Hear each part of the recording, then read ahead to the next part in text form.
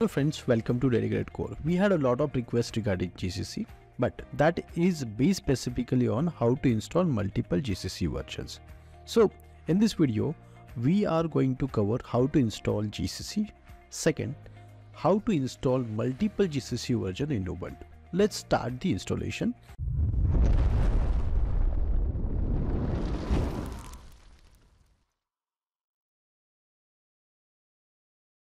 Before doing the installation, we will first update our repositories. Please make sure that GCC installation we are doing with the help of apt method. But if it is not working, then you can able to follow the link given in the description. In that we had given the second method as well. Now we completed build essential installation. After that, we will directly check the Git version. As you can able to see that 9.4.0 it is showing. Okay, now we completed our GCC installation.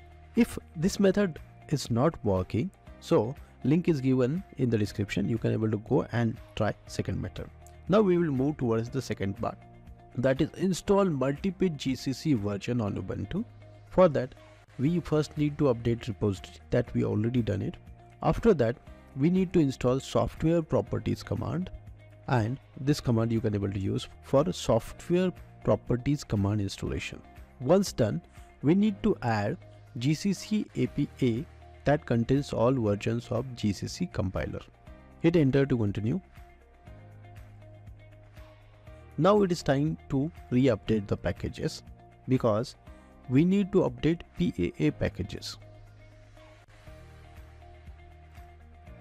Now it is time to install multiple GCC versions. For the demonstration purpose, we are using here 12 and 13. Clear. Now it's time to update alternative tools. The update alternative tool is used for the user to manage multiple PHP version. In our case, we are trying to create for the 12 GCC version. Let me add the GCC 12 alternative to update alternative system.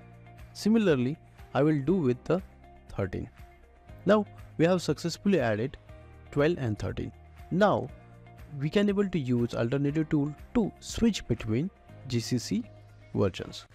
For that, we must need to know what versions are available in our system. So we can able to do with the help of this method. Here you can able to enter the number. So in this case, I wanted to switch to GCC 12. So in this case, I will enter here 1 and hit enter. Again, I will re-verify it, and you can see that it is now pointing to GCC 12. So this way we can able to switch. Hopefully you understand all the things that we are trying to explain in this video. And to know more about how to set up servers and all, you can able to follow our YouTube channel, that is dedicatedcore.com.